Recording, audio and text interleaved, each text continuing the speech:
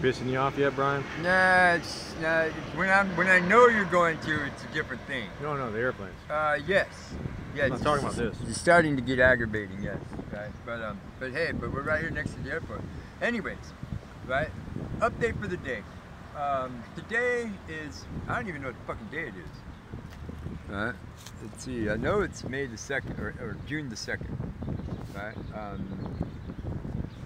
We've been here now. I think it's Thursday or Friday. Thursday or Friday. We've been out here for like over a week, right, in Santa Clara County, and we're starting. I've said this before in the previous video. We're starting to catch the flow of it here, right? But because we're low on fundage and because we're low on food, and we've only found a couple of sources, regular sources of food, right? And the security people are starting to cruise us now. In fact, one security lady, super security lady, this morning, right, she seen us over by one of the dumpsters where we've been getting the Chinese food, and she actually followed us all the way across the parking lot to Starbucks, where we were sitting down to eat the food that we salvaged, right? Took a picture of the Starbucks, took a picture of us.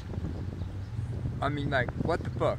We're just scavenging food out of the dumpster. It's not like we're robbing the damn Chase Bank. Hey, well, you know what it is? Maybe she's hoping that we'll get busted for something, and then she can get on the news and be like, I stopped them bums from eating Chinese food that day. If it wasn't for me, they would have successfully robbed this place over here. That's far-fetched, but yeah, okay. And anything's possible in the realm of infinite possibilities. Yeah, anything is possible here in the town of surveillance. But the point of it is this, is that we're not doing anything wrong other than scavenging for food in a place where we know there's going to be food to scavenge. And on top of it, we're the only ones doing it, because every time we go there, the bags that we pull out of the dumpster to rip open the scavenged food, we're doing exactly that. We're the first ones ripping them open.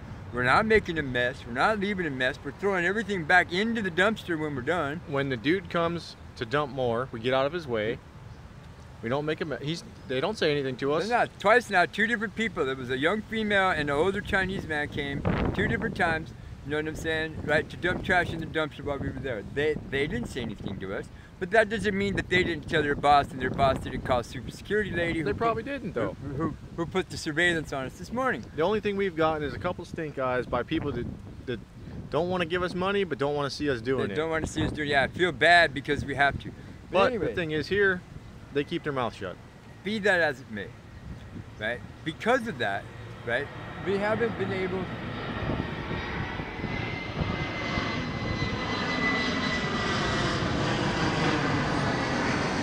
As you can tell, we haven't been able to explore the city at large very far because we have to concentrate on finding sources of food to keep ourselves nutritionally alive, right? Because we have no other source of anything, right? I mean, this is one of those things that is the intangible that I was talking about the other day in the three hardest things. Right? This is that intangible that you can't calculate. You don't know what you're going to find when you come to a new city, right? So you have to be, number one, you have to be a little bit wary of what the other bums are looking at you for, and number two, you have to be conscious of what the security-minded people are thinking about when they see you digging in a dumpster or rooting around in a trash can, right? Because you don't know what they're thinking. You don't know what the overall vibe of the city is until you catch the flow of it. Now, we've talked to a few people, we've talked to a few regular people, we've talked to a few bums, we've talked to a few drug addicts, right? I mean, the bums are starting to accept us because now they're riding up to us and asking us for directions. They're asking us if we know this guy or that guy. Do we know this couple? Do we know those people? We don't know any of these people because we don't associate with these. We don't run around with them. We're not trying to hang out with them, right? But they've seen us enough times where they're starting to accept us being in their little part of the hood, right? Now, slowly we're starting to branch out and we're starting to explore. Like earlier today, we rode a couple of miles over this way and that way. We followed the directions on the Maps.me app, and we ended up at a Whole Foods store over there on the other side because here in a couple of days we're going to get some money, or my food stamps are going to come on for the last month, and we're we're considering, you know what I'm saying, buying some fucking supplies and some other stuff, and maybe move on, go back to San Francisco and visit with Dan or somebody else. We don't know yet what we're gonna do, but we want to kind of like comparative shop a little bit to see where we can find the best deals and the kind of food that we want to stock up on, because we are primarily, my anonymous friend is basically a vegan. Me, I'm mostly a vegetarian, but today, this morning, I had an epiphany, right? Because I haven't smoked a cigarette in 3 days, right? I had an epiphany, and my body is starting to push out all of the nicotine and the bad stuff from not smoking, right? And I don't want to eat meat anymore, so I'm probably basically going to be a vegan before it's all over with. So we want a comparative shop where we can find food at a relatively cheap price that we can buy, that we can exist on, and right, combine that with a couple of the food sources that we're finding that we know are going to be at least comparatively vegan, right? You know what I'm saying? So that we can get ready and we can train ourselves again for the next part of the journey. We don't know if we're going to stay here. We don't know if we're going to go. We don't know if we're going to stay. We're going to go. We're going to go. We're going to stay. We don't know what we're going to do yet. All we know is that we're grinding out videos. We're pumping them out. We're doing the best that we can.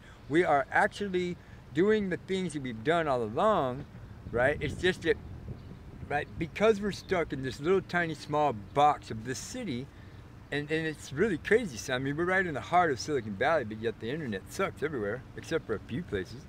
You know, no, it's just in the south part where all the gangsters are. They got slow internet. Right, you know what I'm saying? But for the most part, you know what I'm saying, we're like in this, 4 or 5 mile square little area where the Guadalupe River path is. You know what I'm saying? So, hey, if any of you, you know what I'm saying, want to help us, if any of you have any ideas for us, if any of you got any video ideas that you want to see us make or talk about, or if you have an idea of how to take a Shimano bottom bracket out without the tool. Yeah, there you go, because Anonymous Friend's bike is just about ready to explode. It really, truly is. If any of you have an old bike that's within the vicinity of us riding to you that you don't want anymore, that you want to donate to the cause, please, by all means, delete, send me an email, briannoel49@gmail. Yeah, anywhere in the Bay Area we can get to pretty easily. But, fairly quickly, you know what I'm saying, within at least a day, without Anonymous Friend's bike exploding on the way, right? You know what I'm saying? Because look, the airplanes are really starting to get annoying. This is me, Brian, and my Anonymous Friend. Thank you.